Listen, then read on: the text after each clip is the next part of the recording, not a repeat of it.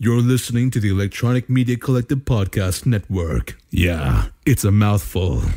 For more great shows like the one you're about to enjoy, visit electronicmediacollective.com. And now, our feature presentation. We're almost done. We're almost done with our Year of Love series. I can't believe we're almost done. Just yesterday, it seems like we started it. Another great year with this series. Another great time with Eric and Sarah. Eric, how the hell are you doing? I'm excited to watch this because this officially was my first time watching it to completion as well, too. I don't think I've ever watched this movie front to back, and I was able to, of course, watch it how you're meant to watch it, on an airplane. Sarah, have you seen this movie before? This is my second time this year watching this movie. I would say like maybe 2.5 times now, because I watched it on our flight to Amsterdam. Eric watched it on our flight back to Detroit, and I half watched his because I enjoyed it so much. And I enjoyed it so much that I watched Sleepless in Seattle on my way back to Detroit because it happened to be on the plane, and I just could not get enough of Meg Ryan rom-coms. That was another Nora Ephron movie as well. Same writer. And she also did You've Got Mail. Jordan Syme says so much. Yeah, I guess I missed the boat here. I don't get it. Change my mind. Why is this not a small bag of popcorn? But it's Really? classic. It's highly quotable. It is some deep thinking here. Talking about oh gosh, my brain is still on jet lag. I'm gonna blame it on that. Not ethics, but anyway, we'll get there. It's been a week. Well, hold on. Then I'll get the motor going here when you can figure it out.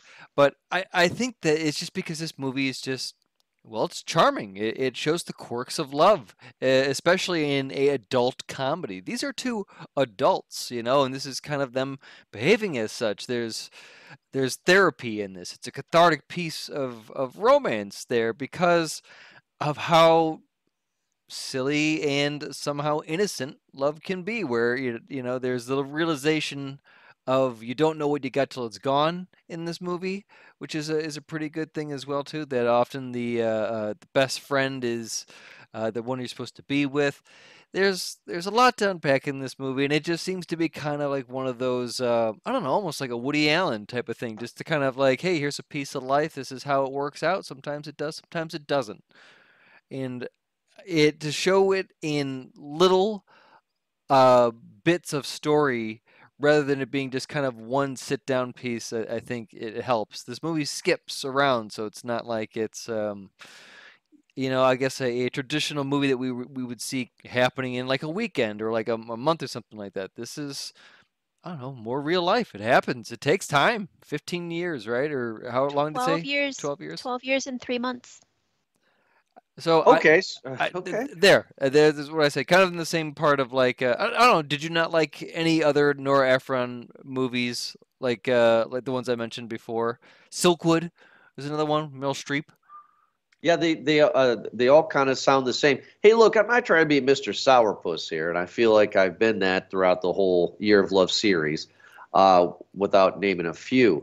I guess I just don't see what you guys see. I guess this is another 10 things I hate about you. I thought the characters were bland and blah.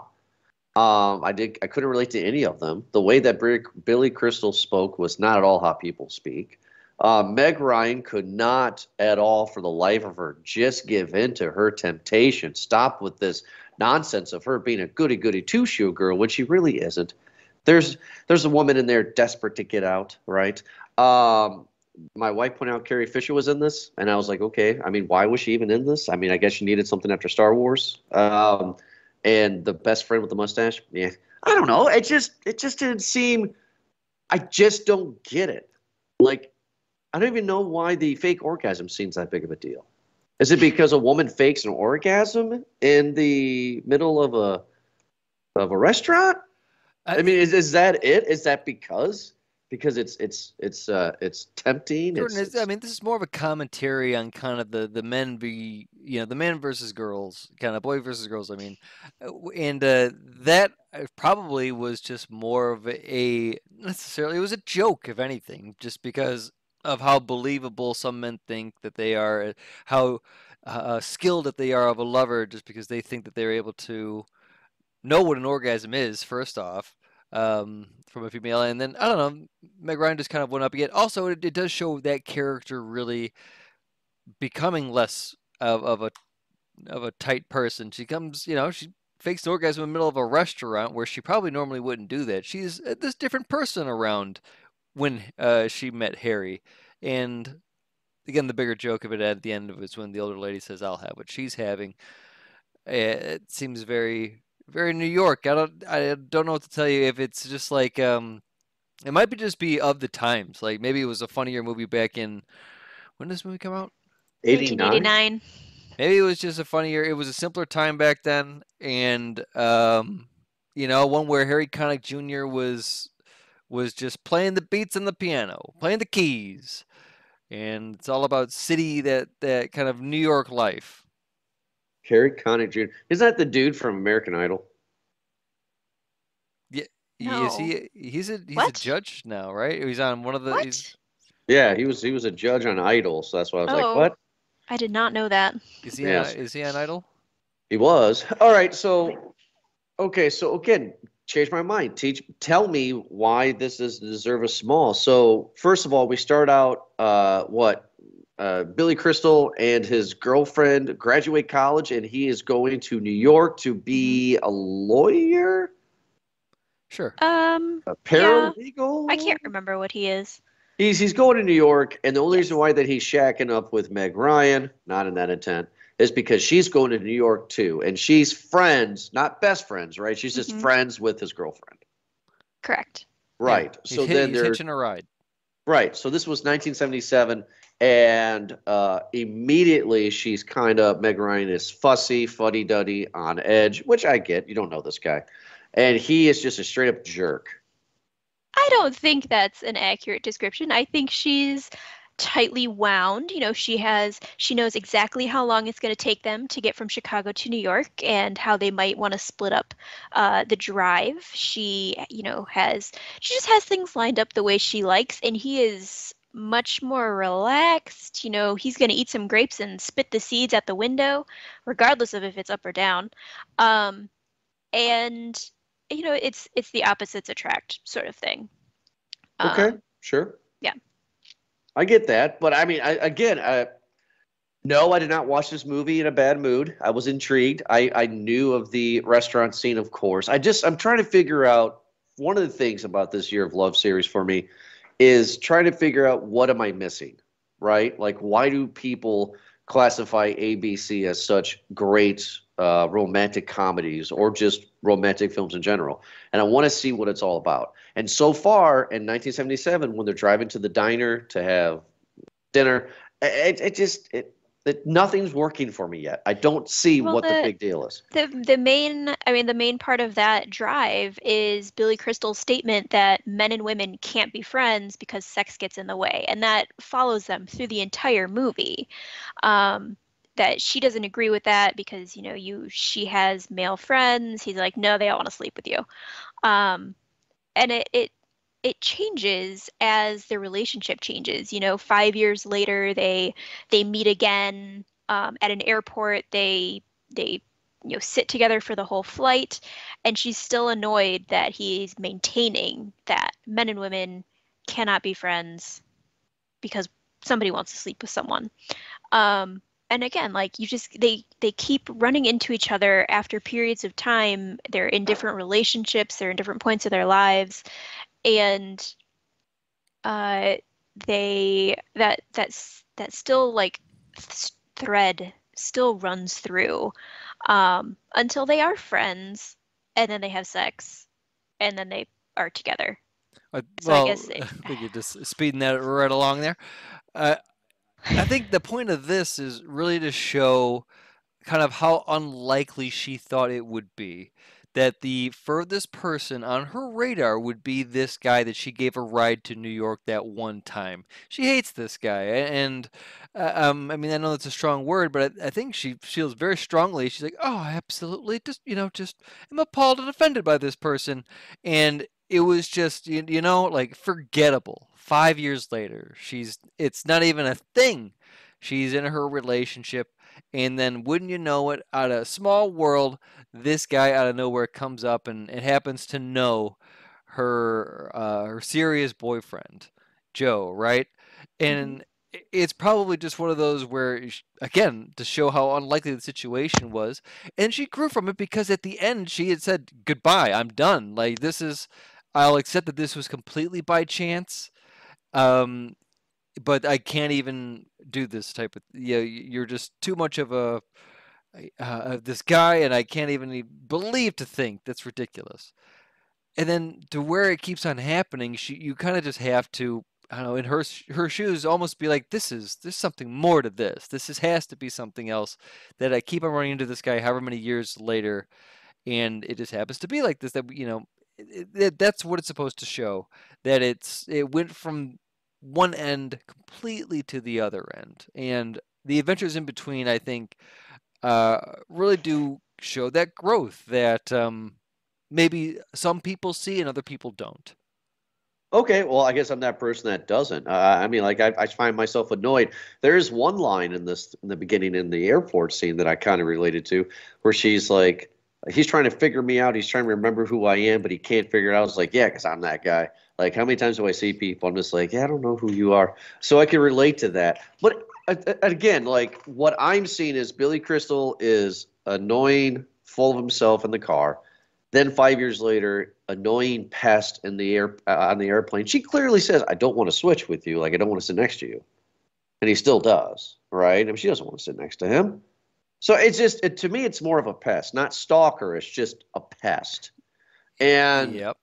I think the movie was trying to really get me. How many years after they see each other again? I think the bulk of it takes place 5 more years after that. So 5 more years. Okay. Mhm. So this is now 89. And this is where the majority of the movie is, right? In 89. Yeah, so 87, it's been 10 years. They meet at the bookshop. Her and Joe have broken up. Harry has been married but is getting a divorce. So they're kind of in this point of they're both single but not really looking. They're both heartbroken. And so they strike up a friendship. Do you believe the friendship? Absolutely.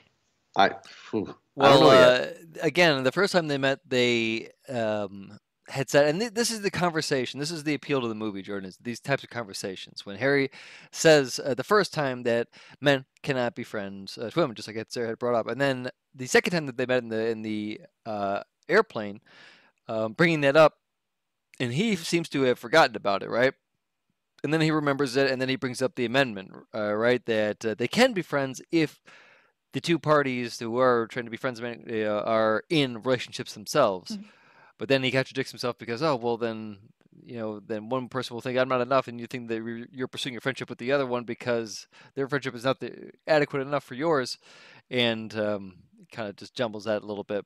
They concluded they would not be friends. I remember her completely telling him off at the end, to being like, "No, goodbye, goodbye, Harry," or something like that. And then this time, it was the offer of friendship, right? Where they're just like, well, we're in this different situation here. Maybe we can be friends. Maybe we can do this and kind of help each other through it. And they go along with it for a bit, right? Okay, so then overall, though, Harry still ends up being right about the whole thing. He says at the beginning of the card that men and women cannot be friends because of sex. At the end of the movie, they sleep together. They're no longer friends. They're now a couple. They're happily married. So technically, he's right. But this is the exception, not the rule. Like, that's the point of the movie. Like, Jordan, you and I are friends. I would... never mind. We won't. What? I don't think I want to know the answer to that. You kind of threw up in your mouth a little. And that's not it. I don't think we need to open that box. But Move past this quick, yes. No, but see, look, here's the difference, though. Here's the difference is that between me and you, Sarah, between Billy Crystal and Meg Ryan, is that when they first meet each other, they're both pretty much, I mean, like they're young, they're just out of college, they're kind of single, kind of not, right? They're going to whole new cities away from their significant others. They meet each other kind of single, not really knowing much of the other parties, right? So throughout their lives together, they keep on running into each other. They keep on having bad relationship after bad relationship, but they have that initial start, that official meet, right? The difference between somebody like me and you is that I've known Eric for years. You come around, you steal him away from me, and then I just have to accept it. You know, that's just the way it is. So therefore, there is no relationship like that. You want to say something, Eric? I'm not going to let you. No, it was just more, again, the comment of that's how that love, when Harry and Sally's love worked. Like, they thought that they wouldn't, but they ended up, going other part. The big theme of the movie is them interviewing these other couples intermittently throughout the movie as a break. They had these couples who have been marrying, like 50 plus years, usually, like the majority of them. And just kind of telling you their story of how they met. And it's, it's very touching, right? To hear that, just kind of the celebration of love a bit in the movie. It's nice. Yeah, it's nice. It's cute. I mean, it's doing what it needs to do. I'm not trying to say that this movie's really bad. I know I'm coming off like that. I guess to kind of clarify it more, I think the movies are small because I just don't see what everybody else is telling me. What you two are telling me, what my wife and other friends in my life are telling me. I just don't see it. I actually prefer, and I can't believe I'm saying this, I prefer the movie you did, last month? Fatal Attraction. I prefer that over this. At least there was some, like, entertainment. I wasn't entertained in this. You're a film student. You obviously had to have seen Woody Allen. Yeah, I've seen the big one in the 70s. Manhattan, Annie Hall. Annie Hall, thank you. Yes, I've seen it, and I wasn't a fan. I get it, but you can see where I'm getting at, right? Where it just really just seems to be camera on the street. Like, this is how people talk. This is the conversations that they have, where it's based on logic. Like, it's based on a curiosity of each other and them learning more about it.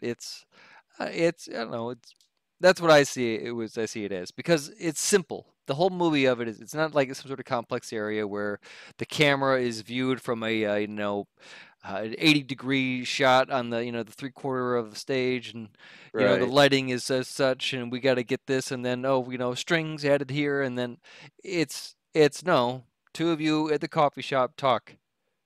Right, and I get that, and I guess some movies that I've seen before work for me when they do that. This one, maybe it's just Billy Crystal. Maybe it's just silly City Slickers for me. Maybe I just love them in those. I don't know. I don't know why. I really don't know. I'm sorry, that's a lie. I do know why. I just think that they were bland. I couldn't relate to them. I was more confused about why Carrie Fisher was in this movie. She's the best friend. Yeah, but I didn't like her in the role. Because it's if it was somebody else, you would have liked her better? Probably. Okay. Probably. I mean, Carrie Fisher's not really known for her acting chops outside of Star Wars, so. Well, I mean, she doesn't have to do much in a rom-com either. I mean, she has to give me something. I mean. Seem to notice you have a problem with a certain type of actor in this movie, Jordan. What, bland? Certain type of people, maybe? Bland, yes. Yeah, I mean, I don't think they're bland at all. Would you call them kosher, maybe? Is that little I called that out. I called that out when I saw the star. I was like, oh, are they all supposed to be? Because that's the other thing too, is that okay, so why have that in the movie if it's not anything important? Have what in the movie? Yeah, have what in the movie? Jordan, lay it out on us. They have on his desk. Doesn't it have the Star of David on his desk? On his nameplate? That's when I found out. Oh, does he? I didn't even notice. Yeah, I was like, oh, there's the Star of David. Oh, they're Jewish? Is that going to play into something? Like, marriage and everything? No? Why does it have to play into anything? Why would you introduce it? I mean, I just don't understand. It's not like they said, hey, guys, look at my nameplate. I'm Kind of, Jewish. because Wait, I found it out. Are you saying you found out in this movie that Billy Crystal is Jewish? Yeah. Dude, I've only seen What? Billy Crystal.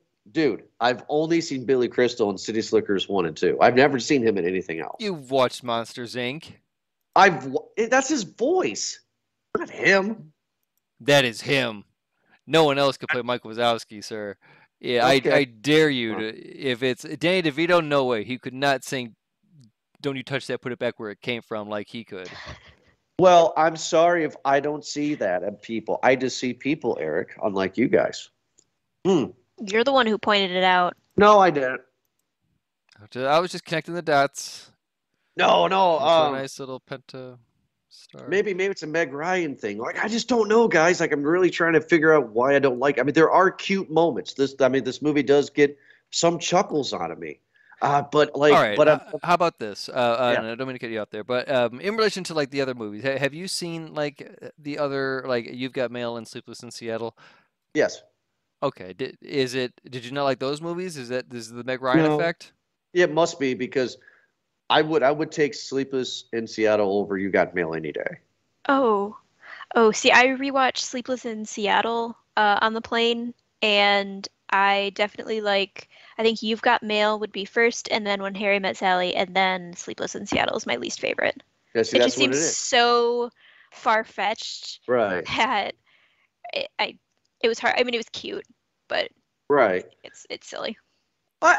Yeah, I mean, like I've seen those, and I'm trying to look back in the movies that we reviewed so far in this Year of Love series, and where does this kind of rank for me? But it's like, I maybe I think it was those two, because at least with Fatal Attraction, I could believe Glenn Close was crazy, and I could believe Michael Douglas would do something that crazy, right? Because they're kind of both slimy, kind of actors in that role. Right. These two don't really seem to mesh well together. Like I would say, watching The Notebook, right? We reviewed The Notebook this year. Can you honestly, without thinking too hard right now, who would be better with each other than those two?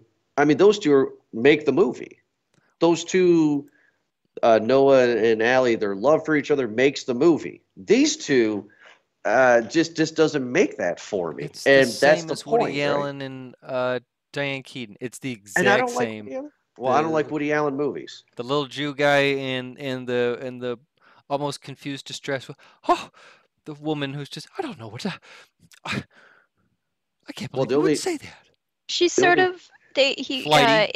in what's the movie French Kiss with Meg Ryan and Kevin Kline. He points out that she's got this like very childlike way of just like aura around her, just the way she carries herself. And I think in rom-coms she's definitely like that. She just has this sort of childlike naivete that she carries along with her.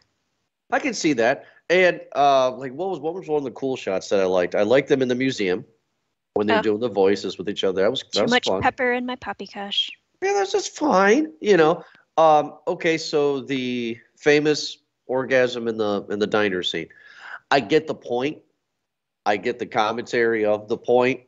Like she wanted to not only embarrass him, but also kind of embarrass herself. She wanted to have a laugh, right? She was proving a point that he obviously doesn't know that a large percentage of women have faked orgasms in their lives. And does he really know the difference?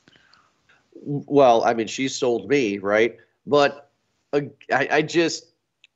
don't think the guy realizes that he understands that he can really make a woman have an orgasm or not, because he just doesn't seem like that good of a character. Like, it just seems like he doesn't really learn lessons. He gets everything that he wants at the end of the movie. He tells the girl in the beginning in the car, men and women can't be friends. 12 years later, they're sleeping together, and he's going to marry her. I mean, Case what's he? closed, Your Honor. No, Rob I'm serious. Reiner gave me your Hollywood card. You suck. You suck now. Jordan just debunked it from you. Tell me I'm wrong. Tell me I'm wrong. That's I mean, he doesn't learn anything. He gets divorced over it, but he doesn't really love her. She's like the lawn. She's just there. I don't understand. He didn't pick Meg Ryan over Helen. Like Meg Ryan wasn't even in the picture when he got divorced. I think his heart was always for Meg Ryan. I think that he I don't actually think so at all. I don't think either of them fell in love until the third time they met, Okay, which actually, was 10 years later. I actually will agree with you that they both did not fall in love until they met in '89 again. Sure, I will give you that one. But I'm saying though is that he probably has thought of her. I mean, you never thought about people that you met 5 years ago, or maybe like an Of ex course. 5 years ago. Of course, so he's probably thought of her before. He still wins. He still gets the girl at the end that he really truly wants. The reason why he gets divorced is because he doesn't really love her. He loves Meg Ryan. What the? They First got off, he got divorced divorced. because Go she ahead. Right. left him for another man. Yeah, it wasn't his choice there, No. Jordan. Because he wasn't involved in it, because he was too involved in it. I'm not being ridiculous here. I've really Yes, you thought are. about What are you I'm talking not. about? What? I don't You think- are reading way too much into this. Because he was too involved thinking about Meg Ryan, too distressed. I don't- Sleepless nights in just like, No, not honey, that's all that. you do is you get Not up and you that. think about this mysterious woman on the plane that one time. woman that you spent like less than a day with I think 5 it- years ago. I think she hit a chord. I'm being serious. I'm laughing, but it's just because you guys' reaction was funny. No, I don't think he has sleepless nights. I don't think, that he is sitting there going, oh my God, if I just had Meg Ryan. No, I just think that he just, sometimes when he emotionally needed to be there, I don't think he was emotionally there. He doesn't really seem like a great husband, just from it. He seems like aloof. You're good. Mhm. Keep going, Jordan. Oh, okay. So, okay. You actually I like don't that? disagree with you on No, that. you're Right, so- you're yeah, getting the so- point of the movie is that Right, yeah, okay. he's not a good husband. He probably doesn't, and he, like that's kind of the point of it is when you say that nothing happens to this character. It's like no, he's at a part where he doesn't know what he wants. He's messing it up. He thought he knew, but he couldn't, and he just wasn't doing it. He's at a low, and he in that confides in this new friendship and is able to start new. Like he's he admits later on to Jess to his buddy Bruno Kirby that like he can be himself. He doesn't care about anything. He can Because he's not trying to sleep with her. yeah, so he's starting this new. He's doing it right this time. Like and then the whole point of the movie is that he realizes like, oh wow, I'm losing the only person who knows who I am. And he realized this entire time, that wow, I do love her, and he tells her at New Year's, not at just in the one way, but in every way that he knows by summing up their relationship of everything he knows about her.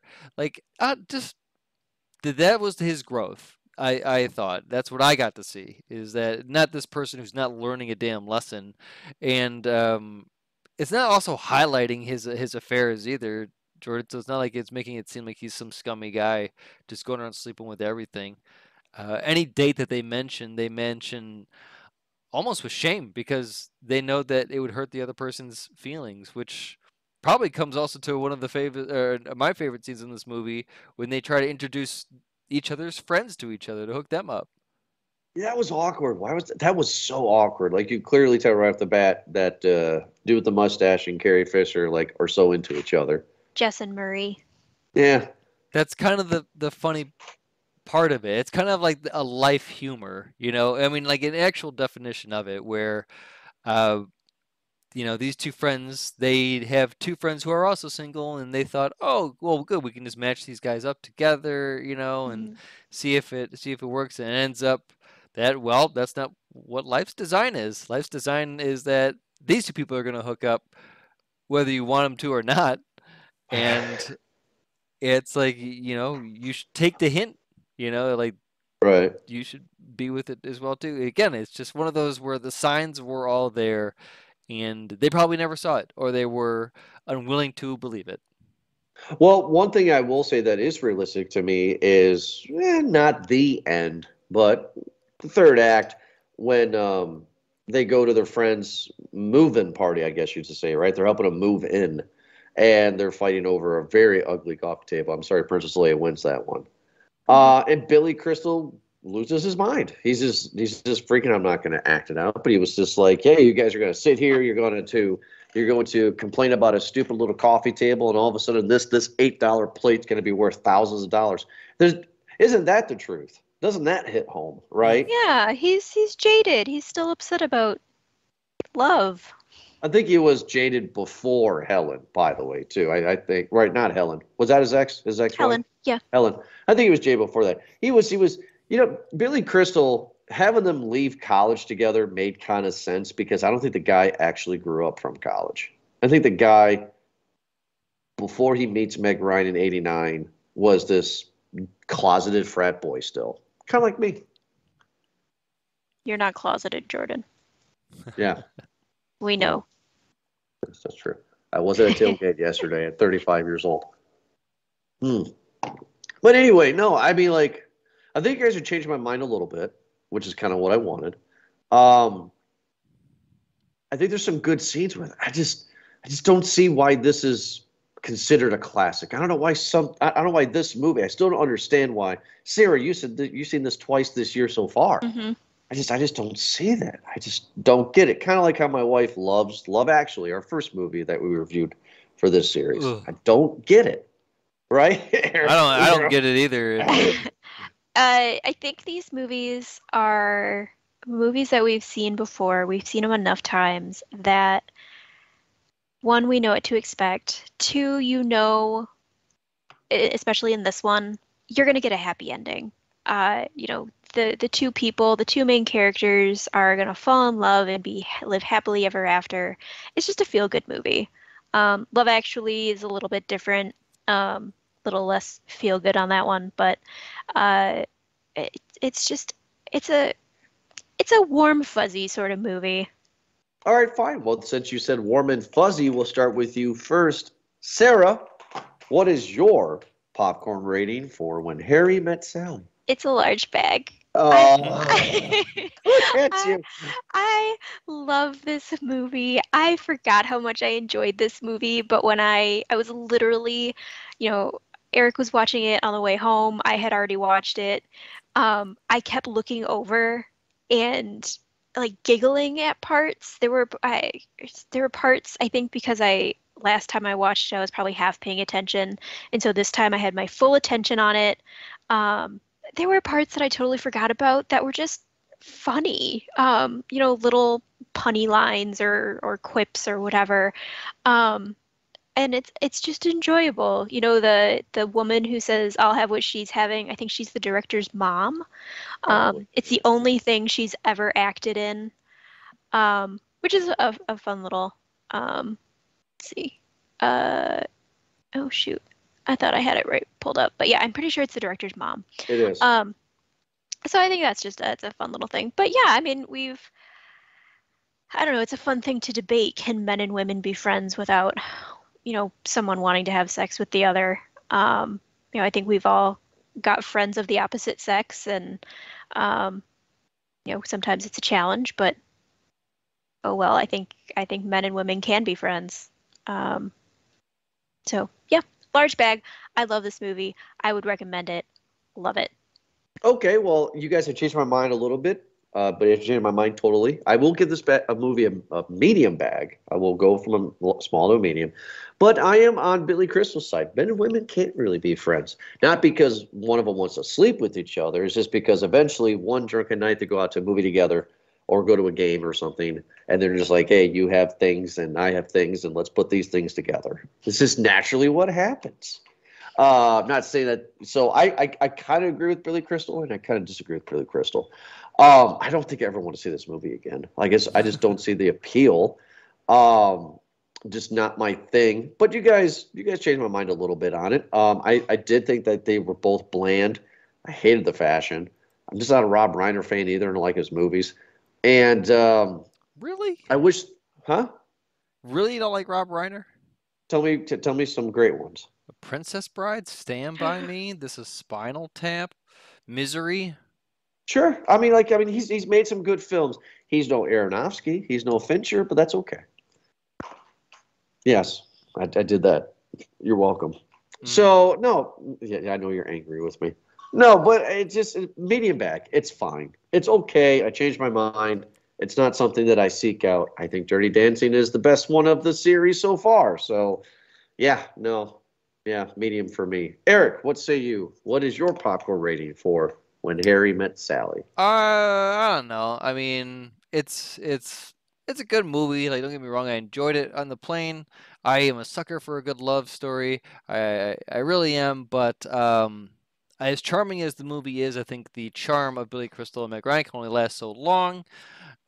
It's not my favorite. I'm gonna say probably a small.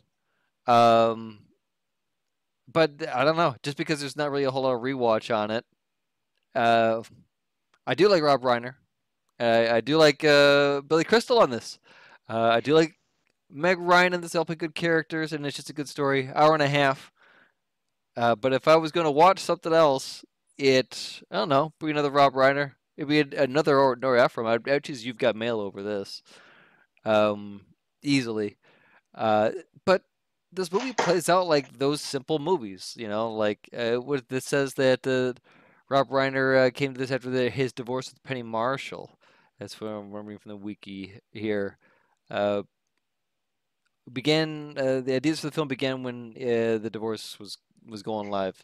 So yeah, it's just a nice commentary on love and just kind of two adults being in love and just kind of what happens. It's cute. I think it's better than most Hallmark movies. So that's, I think, what you're maybe comparing it to, like, is just kind of like these sappy love stories that people want to compare it to that. But I don't know, there's more to be said about this movie. It's maybe it was just because of the time, 89, and they were talking about can men and women be friends.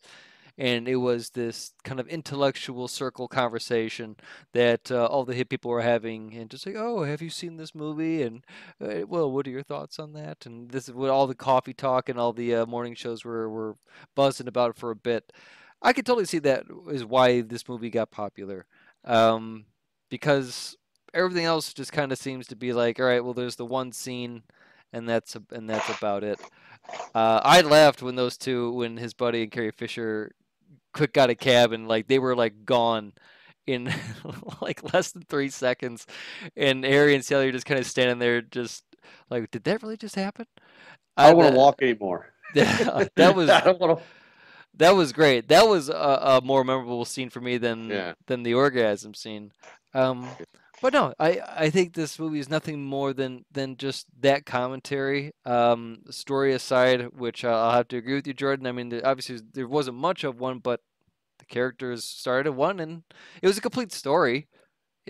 But I don't know. It's just I wasn't left with wanting more, and I guess I'll leave it at that.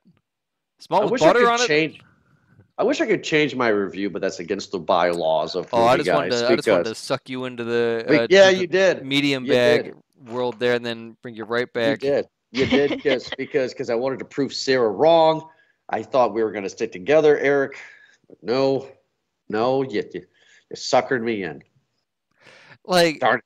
yeah, if I would easily pick another Rob Reiner movie to be my favorite. I would easily pick another Nora Ephron movie to be my favorite. I like Billy Crystal, but again, he's an acquired taste, him and like a Jackie Mason, Right. kind of like just that pushy kind of little guy who's just kind of like, oh, come on, well, why not? What do you got to lose, type of thing. You know what? Oh, yeah, go ahead. No, that's it. You know what? Last time that something said to me, what do you got to lose? I was talking to a ghost. You gotta be better with that, Jordan. That was good. Gotta work on these. Oh, it's supposed to be bad. That's kind of the charm. So that's we could have said something like, I'm excited to see you next week, and he could have said like ditto. Oh wait, or have you not seen the movie yet? I have not seen it. I've seen, of course, I've seen the scene, and I know Whoopi's in it. But other than that, no. The thirst of the ghost. I hunger for your touch. Please tell me that's not a lie. It's the song. Jordan, you in danger, girl. I think that's right. 1990. Gotta love this one. Jeez, oh, Pete. Yes, next week. That is it. Might as well just say that, right? We never really announce it, but next week. Next week. You said the movie. Yeah, You said He the said name it. of the I actual know, movie. Literally. I misspoke. Okay, stop chewing my head off. Okay. I think it's great. I laugh Tell every me time what you to do do. it. Thank you, because it's supposed to be charming and stupid. Anyway, it's not supposed to be serious. Do you really think I sit at work all day and go, "How can I make a jerk of myself today on air?" No, it's just in the whatever. Oh It's no, just in the I don't think you think about it at all.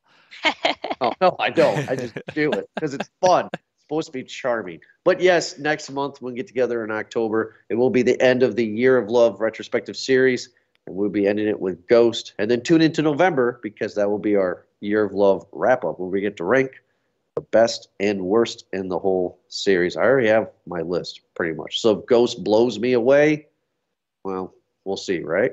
But Eric and Sarah, thank you so much for joining me.